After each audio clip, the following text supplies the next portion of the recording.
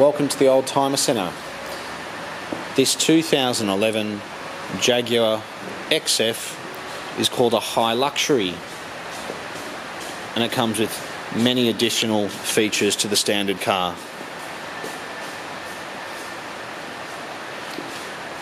It's metallic black with black leather interior, and it's done 154,000 kilometres since new.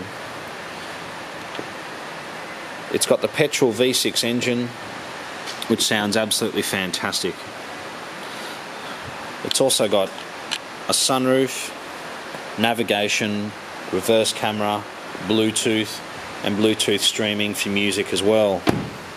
It's got 2 remote keys, keyless entry and keyless start. The high luxury also came with these beautiful alloy wheels and xenon headlamps. I have driven the car and it drives beautifully. Every service up to the most recent service has been carried out at a Jaguar dealership. It looks like a one-owner car from new and is very good.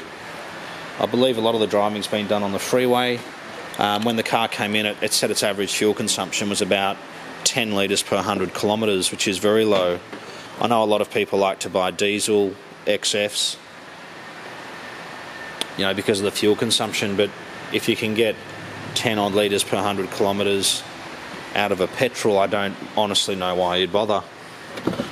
The petrol is a lot smoother and it's got a very consistent torque or power band. I think it revs all the way up to about 7,000 RPM. And as I said, it does sound fantastic. I've driven a lot of 3-litre petrol S-types and a Discovery, but I hadn't driven the XF, and I was very surprised. It was absolutely beautiful to drive. It's got the very nice walnut timber inserts.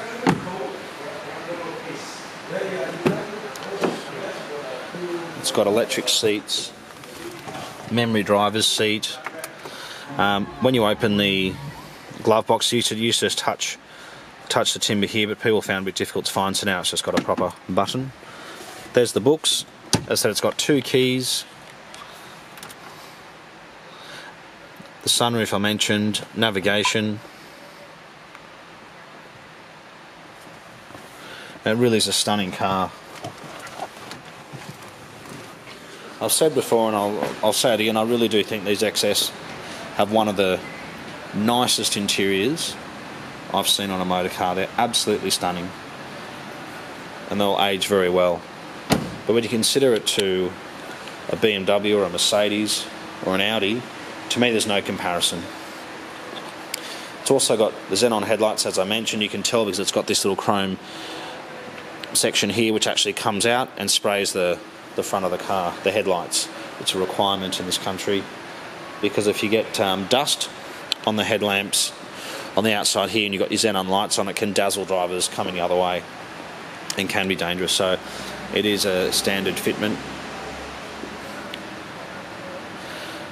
The other thing we haven't seen is a black with black leather interior.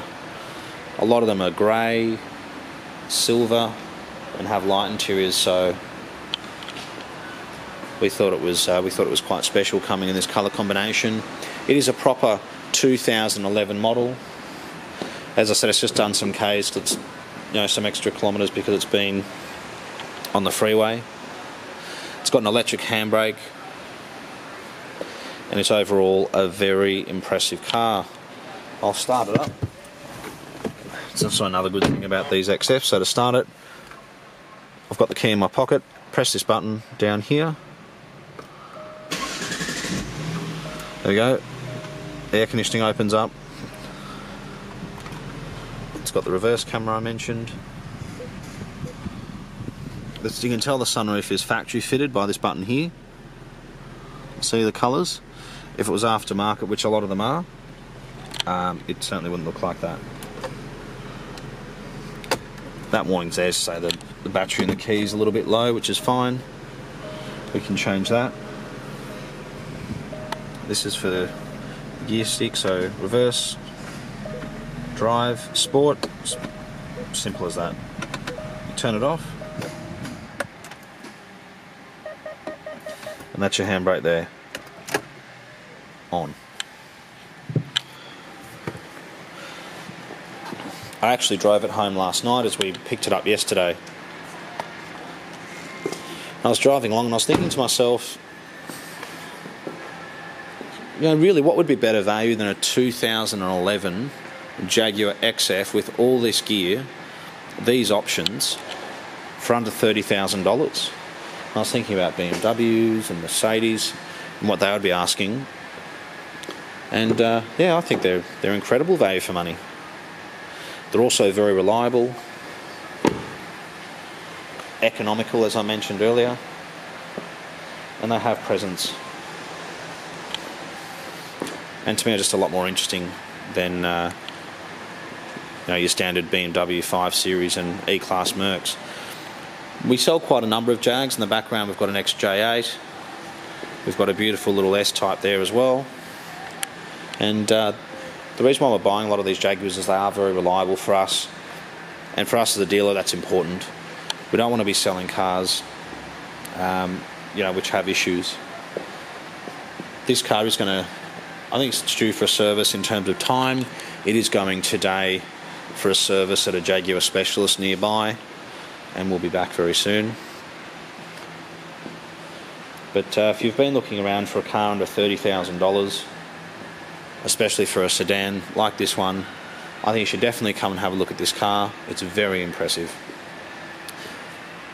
Thanks for taking the time to watch our video. We are the Oldtimer Centre. Our location is Marrickville, and we're about 20 minutes from Sydney Airport. Thanks again for watching.